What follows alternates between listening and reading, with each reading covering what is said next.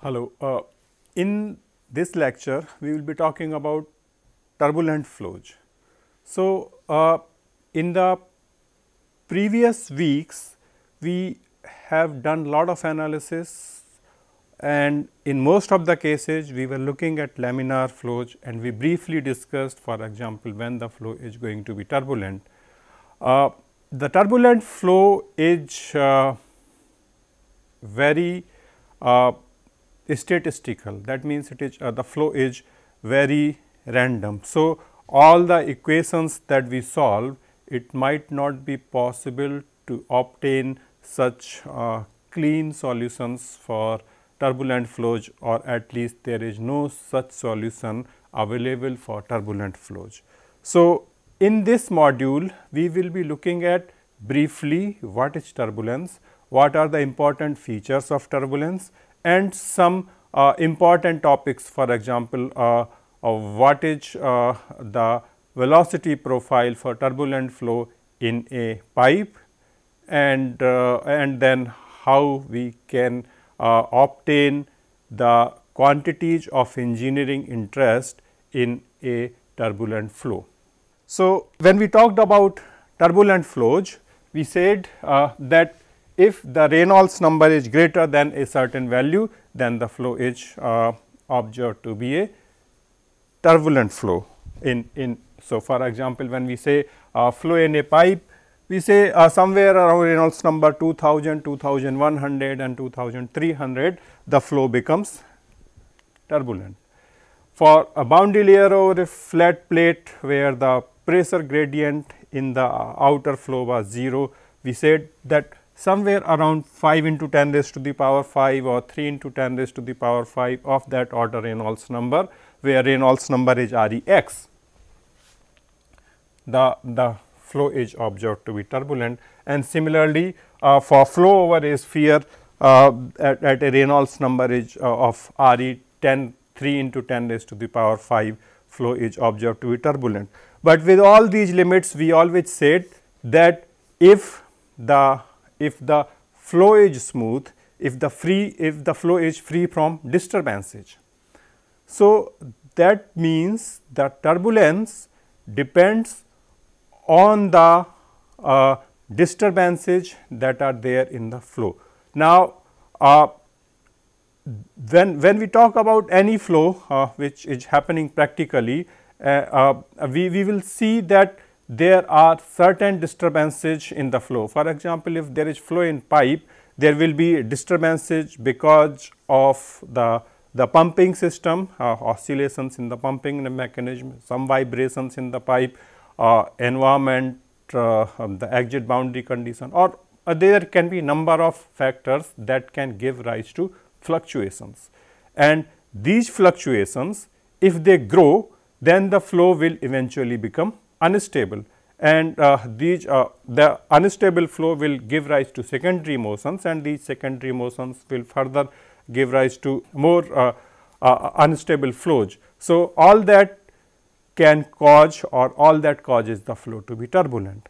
Now, when the Reynolds number is low, these disturbances are dissipated, or they are damped by the viscous effects. So, until the viscous effects is dominating, then the flow remains laminar, and when these viscous effect is not able to damp out the disturbances in the flow, then the flow starts becoming turbulent.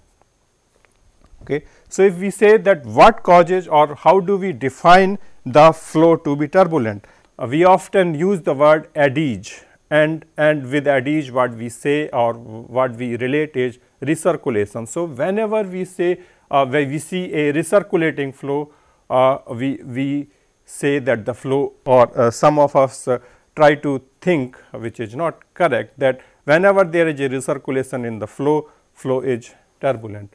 Or other thing is that when the flow is unsteady, then some people might, or there might be a wrong notion that if the flow is unsteady, then the flow is turbulent. So, the turbulent flow is not characterized by the recirculations or the unsteadiness.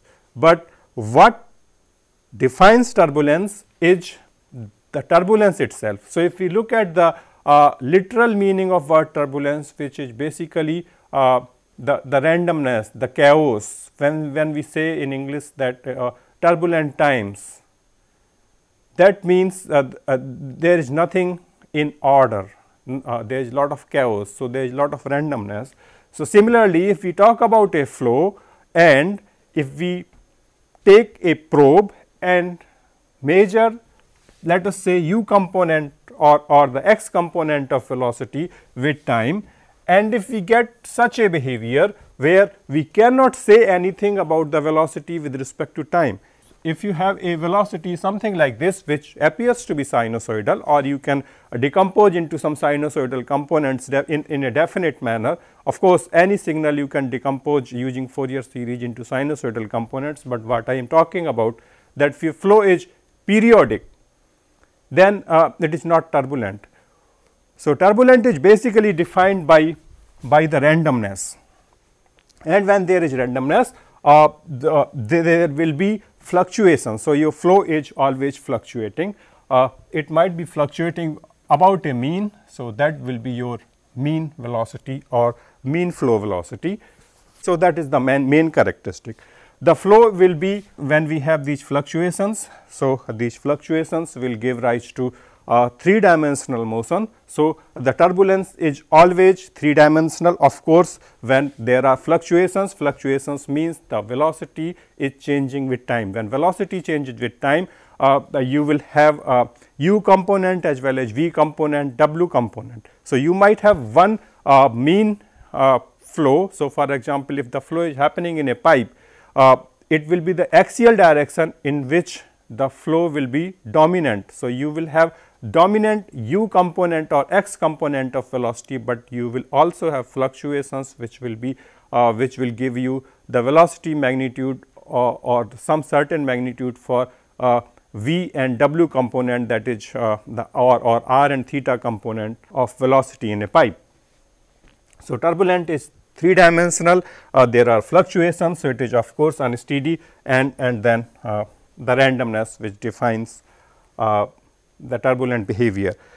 When the velocity is changing, one velocity component is changing with time, and you will have other velocity components also changing, as well as the pressure will also fluctuate with time. So, what I have plotted here or I have shown here is for u component of velocity, but if you take or if you measure v component of velocity or the w component of velocity, or if you measure pressure with time, all will give you similar signals.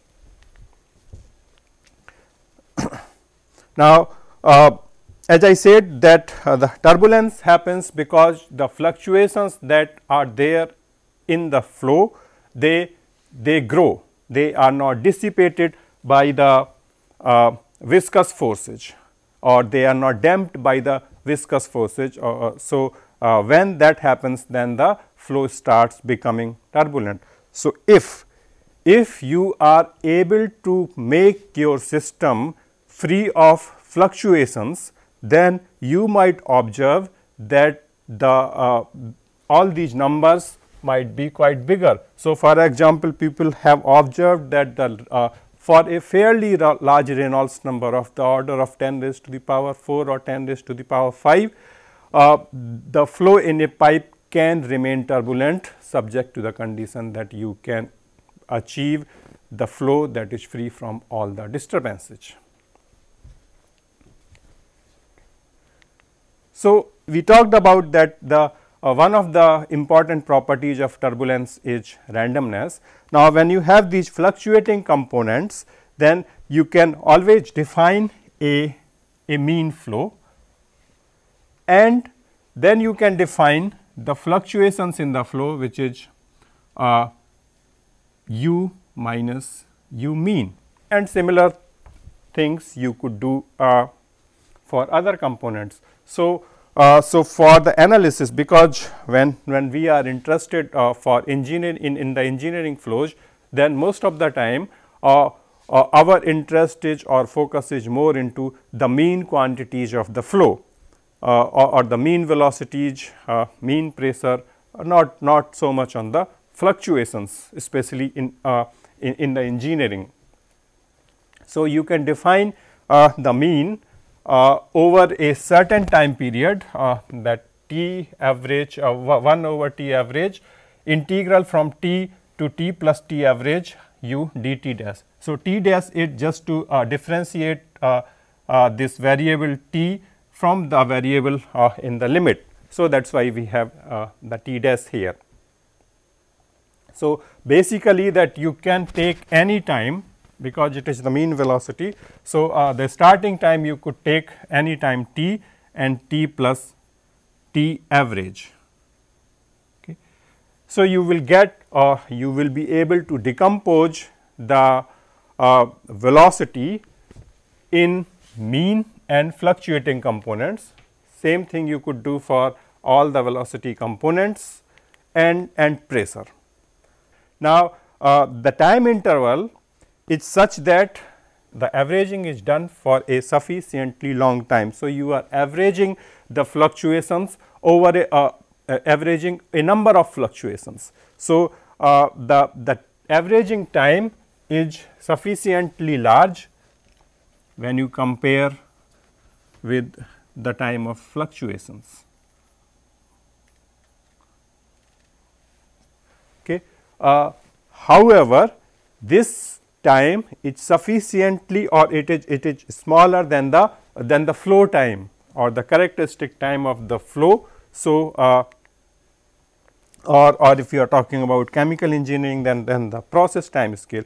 So, the average time is an intermediate time scale, which is larger than the fluctuation time scale, or sufficiently larger than the fluctuation time scale. So, it actually do represent the mean flow of your system, and it should be sufficiently smaller than the flow time. So, if there is unsteadiness in your flow. So, for example, if you plot a flow where your fluctuations are something like this. So, your mean might go somewhere like this. So, that means that your mean flow can also be a function of time. However, if you take mean of fluctuating component, then it will be 0. So, that this decomposition, the decomposition of the velocity and pressure in mean and fluctuating components, this is called Reynolds decomposition after Reynolds. Now, when we decompose this, and we will see that we can write down the conservation equations for the mean flow, and how do we characterize the fluctuations. So, that can be done using this quantity, which is half of u dash squared plus v dash squared plus w dash squared, and it is known as turbulent kinetic energy. So, know that, or just observe that K, it is called turbulent kinetic energy, but there is no rho here. So, the unit here will be meter square per second square. So, in analogy with the kinetic energy, it has half rho half u dash square plus v dash square plus w dash square, but there is no rho, and that is that defines the intensity of turbulence or turbulent kinetic energy. Now, so let us briefly talk about what are the features of turbulence. So, one feature we just discussed, that the randomness is what define turbulence. So, the flow is regular, you cannot find, or until now people have not been able to find an order in turbulence. Then diffusivity. So, as a chemical engineer, turbulent flows are a good news for me, because I do not need any extra means of mixing. So, diffusivity means, because the turbulence is associated with lot of eddies. So, you have eddies of all the dimensions, and that those eddies are basically the recirculations in the flow. So, when you have recirculations in the flow, there is lot of cross stream mixing. So, you have a mixing between the laminars. Unlike laminar flow, you could have a cross stream mixing in turbulent flows. So, that gives rise to that momentum is diffused, heat is diffused, and the mass is diffused. So, if you want to do a reaction where you want your reactant to mix or reactant and product to mix, if the flow is turbulent, then because of turbulence itself the flow will be mixed. Now, diffusivity, when we talk about in the laminar flows, it is molecular diffusivity, and for momentum we say that nu is momentum diffusivity.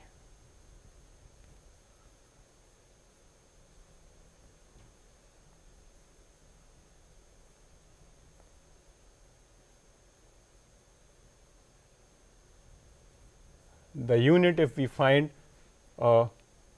meter square per second. So, if you do not remember what is nu, it is kinematic viscosity and mu over rho.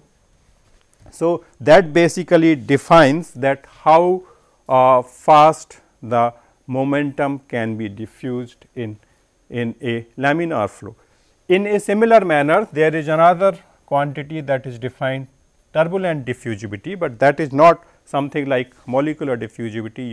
You can derive the relations for molecular diffusivity from kinetic theory and all, but that is not so for turbulent flow. It is property of turbulent diffusivity is in analogy with the molecular diffusivity. So, we can say that this is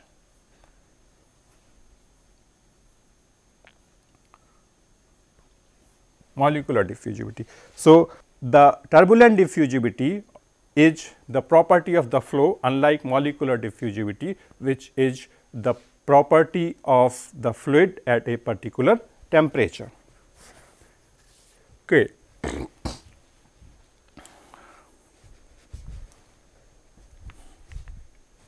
Then we already know that it is associated with large Reynolds numbers.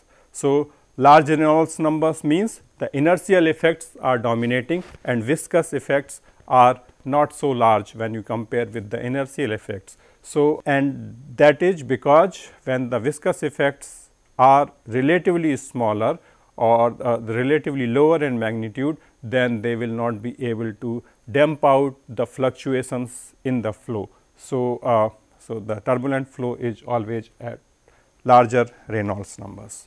Now, how large and what does this large mean? It depends on case to case basis. There are different values for different kind of flows, and also depends on how do you define your Reynolds number. Now, the other thing is that turbulent flow has 3-dimensional vorticity fluctuations. So, when we talk about eddies, there are recirculations, so the flow is circulations. So, there is vorticity present in the flow and these fluctuations are 3-dimensional. So, it may be possible that in some simple cases you may have the primary flow may have just 2-dimensional vorticity, and this 2-dimensional vorticity when the flow becomes unstable, it may give rise to secondary flow, and the secondary flow will be 3-dimensional, and the phenomena like vortex stretching etcetera happens, which make the flow 3-dimensional. Then another feature of turbulent flow is dissipation. In the turbulent flows, because you have fluctuations and you need energy for this. So, turbulent flow needs a constant source of energy, and this energy you have a number of scales present in the flow, and the largest scale will be the scale of your system in which you are looking at the flow, and the smallest scale what we call Kolmogorov scales. So, and the energy transfer from the larger scale to smaller scale, and at the smallest possible scale, which we will discuss in a few minutes, that the energy is dissipated, and this dissipation happens because of the viscous effects, and this the energy of the flow is dissipated in terms of heat. So, dissipation is another feature of turbulent flows, and the last feature the continuum. So, that means that the scales it passes a number of scales, but scales the smallest scales are not so small that you cannot assume that it is not continuum, it is not down to the molecular level. So, the smallest possible scales, as we will discuss, that they are where the dissipation viscous dissipation balances the energy or the energy of the flow is dissipated. Okay. So, the inertia at the smallest scale is balanced by the viscous effects. Okay. So, that is the smallest possible scale. So, you can still consider or that the flow is continuous. Now, so as we said that when we decompose the flow in the mean and fluctuating components, then we can substitute the velocity in terms of. So, we can write a velocity vector v is equal to say v mean plus v dash. So, which all of them are vectors. So, if we substitute these in the governing equations of a flow, when we talk about governing equation for a incompressible isothermal flow, we talk about continuity and mass conservation equations. So, when we substitute it and then we can average those equations, and that averaging it what is called Reynolds averaging after Reynolds. So, he obtained the averaged equations for mean flow. So, after the averaging is done, you obtain such equations. Now, first thing you might notice here that we have replaced the velocity v with v bar. So, these are all in the vector form. So, the equations are for mean flow. Now, because we are interested in the mean velocity and mean pressure components, the continuity equation for an incompressible flow looks similar to what we had for velocity v. So, it is del dot v bar, fine. Now, if you look at the momentum conservation equation, there is one more term or one extra term that has appeared here. You have the acceleration term on the left hand side, and then you have a pressure gradient again where you have a mean pressure and the gravity term and the viscous term. But an additional term has appeared here, which is minus rho v dash v dash, and v dash you can see here that v dash is the fluctuations. So, if you look at this, it is like rho into v, that means it is kind of momentum flux, and it will have units of say Pascal, which is units of stress also. So, this is known as say turbulent stress, or there is a specific name for it after Reynolds, is called Reynolds stress, and it is a symmetric tensor. You can expand it in the components rho u dash, rho u dash, v dash, and so on. So, it basically, if you look at these two equations, in these two equations everywhere we have only mean quantities v bar and p bar. The only place where we have the fluctuations coming into in this term, which is the Reynolds stress. So, it basically represents the what is the effects of these fluctuations in the mean flow. So, because this terms looks like a stress, so it is termed as a mean it is termed as Reynolds stress or the turbulent stress, and it causes an additional stress in the mean flow. That is your equations for the mean flow after doing Reynolds averaging. Now, if you want to solve this system of equations, we had two equations if we write the velocity in the vector form. So, you have continuity equation for the mean flow and the momentum conservation equation for the mean flow, and you have two unknowns u bar or v bar, which is a velocity vector, and p bar the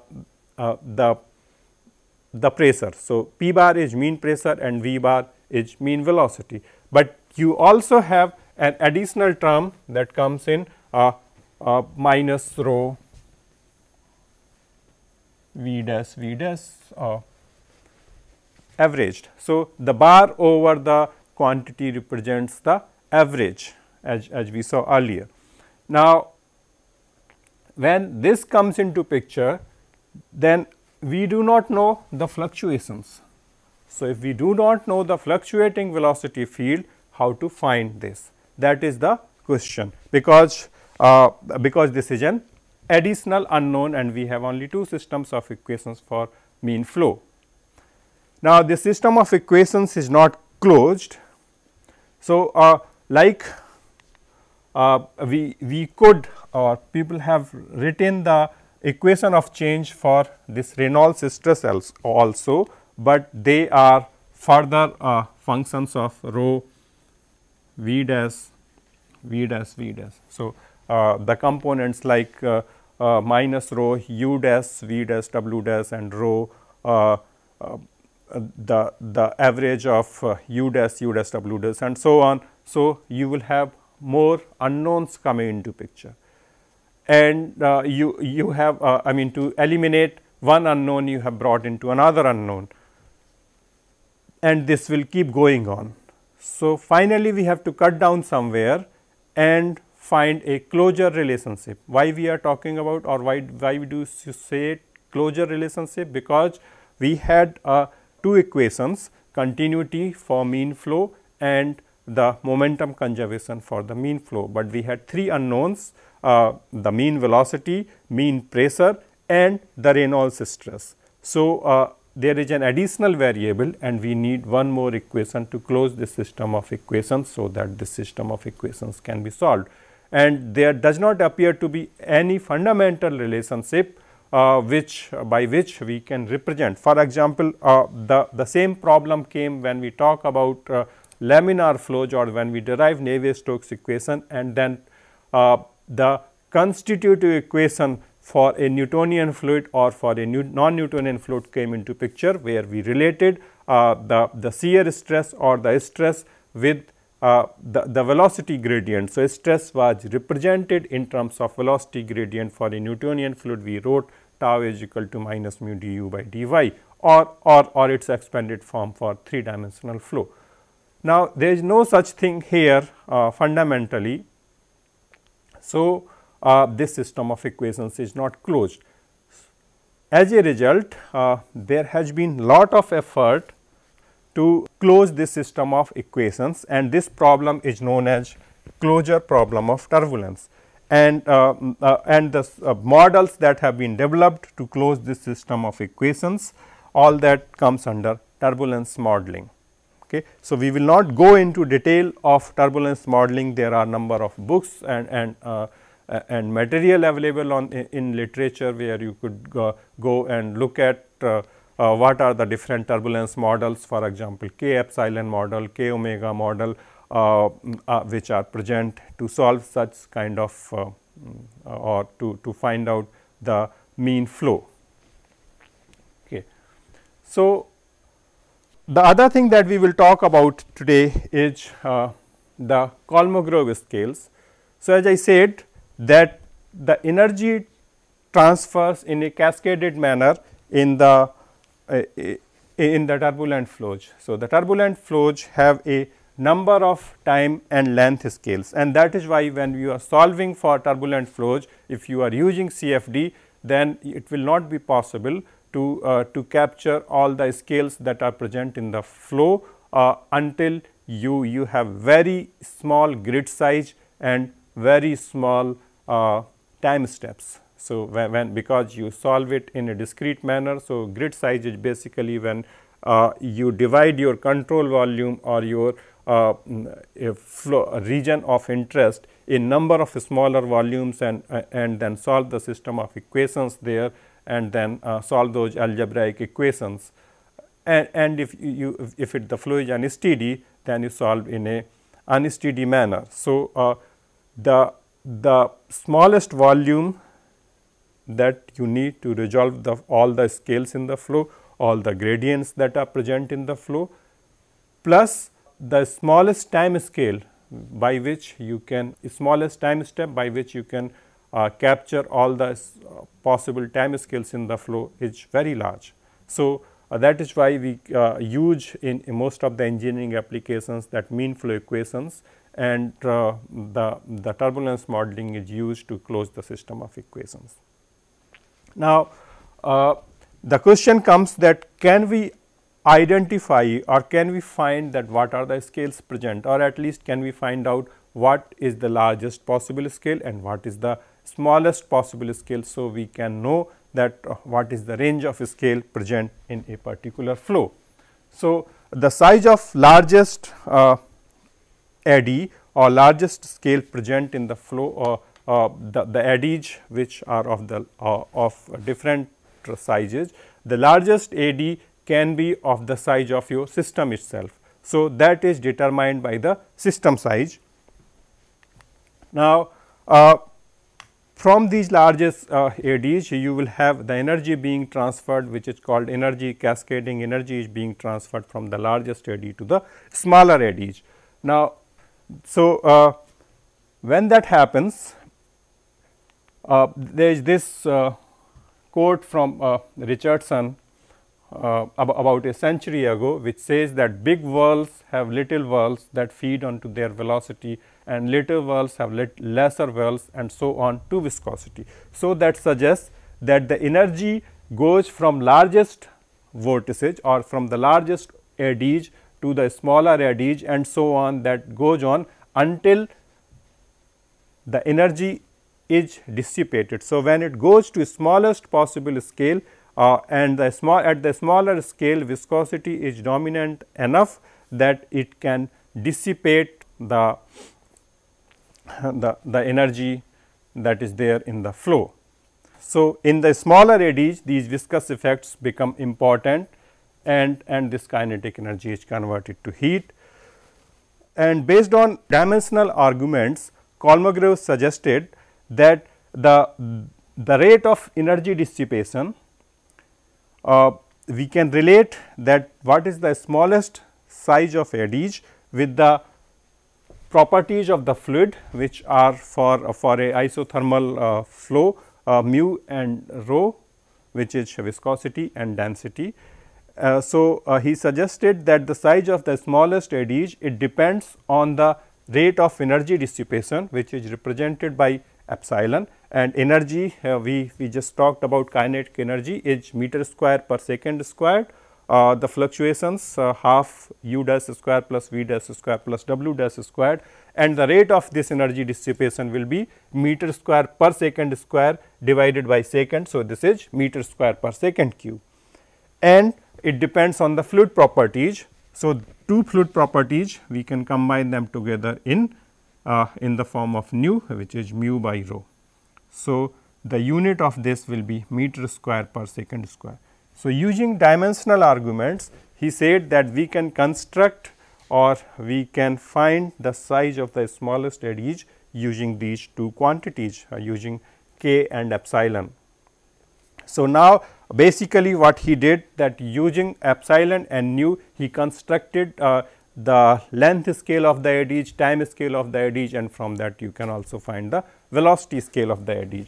So, if you look at the units, nu is meter square per second square, and this is meter square per second cube. So, we can try to construct a length scale, let us say Lk. Now, if we look at this and we want a unit which is in the units of meter, here we have meter square per second square, meter square per second cube. So, the unit of nu is meter square per second. Now, what we could do, we could eliminate second, and then we will be able to find an expression in terms of only meter raised to the some power n, and then we can do 1 over n and find the length scale. So, if we look at these two, how we can cancel to find a length scale, because this is second and here we have second cube. So, what we could do is we could write nu over epsilon. So, nu is meter square per second, but we want second to be cancelled. So, we can say nu cube. So, the units will become meter raised to the power 4. So, if this is meter raised to the power 4, then we can say that meter is this raised to the power 1 by 4. So, Lk is basically nu cube upon epsilon raised to the power 1 by 4. Now, we can similarly try to find a time scale. So, to find the time scale, what we will need to do is we can eliminate meter squared and then see that what do we get in terms of seconds and then change the exponent. So, we need seconds. So, what we could do is we can write down nu divided by epsilon. So, the unit of nu is meter squared divided by second and epsilon is meter squared divided by second cube. So, when you do that, meter square will cancel out and what you will end up it with is second raised to the power 2. So, the time scale will be this raised to the power half.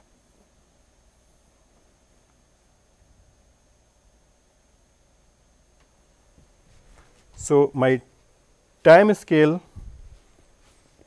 will be T k is equal to nu by epsilon raised to the power 1 by 2. Now, we can also construct a velocity scale.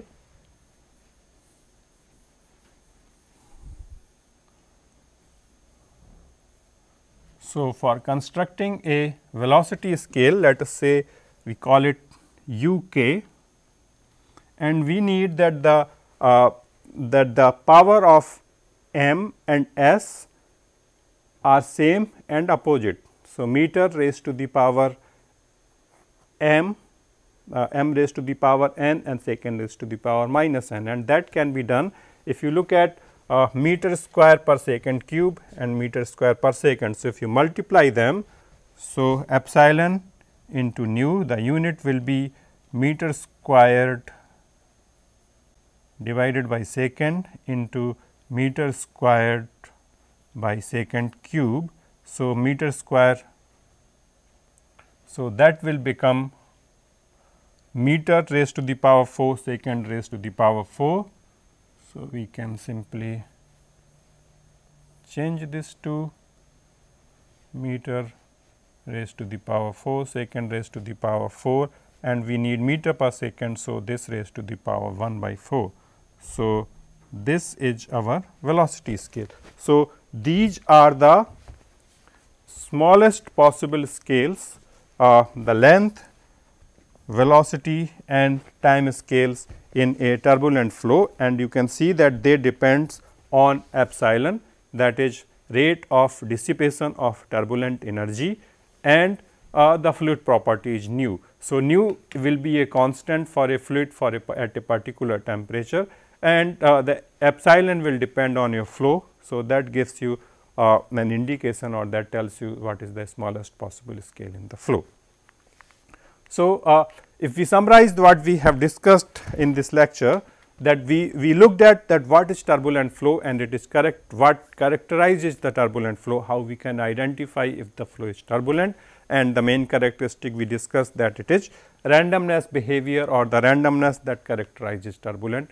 Then we looked at that we can decompose the velocity and pressure in terms of mean and fluctuating quantities, and then we can write down or we can use averaging, so that we can find the continuity and momentum equations for mean flow, and these equations for mean flow had an additional term. The momentum equation had an additional term which is like a momentum flux or stress.